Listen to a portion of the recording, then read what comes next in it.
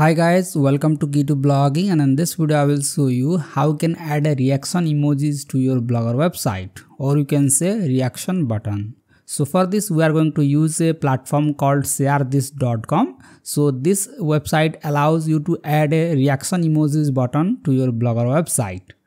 So for this we need to create a free account here, and we need to copy the code and paste it in our Blogger website. So let me just show you in this video. And if you found this video helpful, then make sure to hit the like button. So I will leave the link of this website in the description. So you can just click on this button, website tool login. Now here I will sign in with Google. So let's click on here. Now I will click on my email here.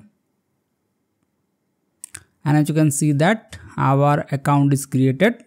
Now I need to add my domain here. So let me just copy the domain name from here and I will paste it here. Now let's click on here. Okay, now the domain name is added. We need to activate this code. So for this I will click on this button, activate code, and then I will copy the script and paste it to my Blogger theme. So for this I will go to Blogger dashboard, click on theme section here, and I will click on edit HTML. Now I can scroll down all the way to the bottom and I will search for closing body tag, and I will paste the script just above the closing body tag like this, and I will paste the code. Okay, so let's wait for the code to save here. Okay, now the code is saved. Let's go to the website and let's scroll down here, and we will use this option reaction button. So you can use this share this platform to add different options like inline share button, sticky share button, or you can add video share buttons. But for this video we are going to use the reaction button. So let's click on here. Now you need to enable this tool for this website. So let's click on enable tool here. Now we need to place this code wherever you want the reaction button. So let me just copy this code here and let me paste in a single post first to show you. So I will go to a post here and I need to switch to the HTML view, and at the end of the post I will paste the HTML code. Now let's update this post. Now let me just open it.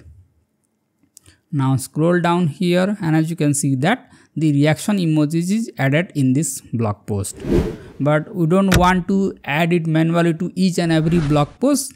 Then for this we need to add the HTML code in our theme code.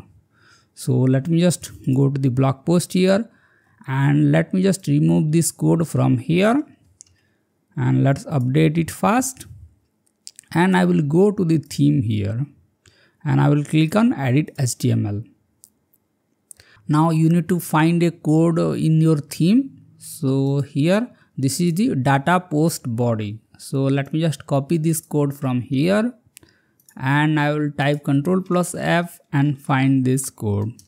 So this code may be appear 1 or 2 times. So you need to find the last one here. So this is the last one, data post body, and then I need to add that code after this. So I will go to share this here and I will copy this code and I will paste it just after it. Make sure to find the last data post body code in your theme, otherwise it will not work. So let me just save this code.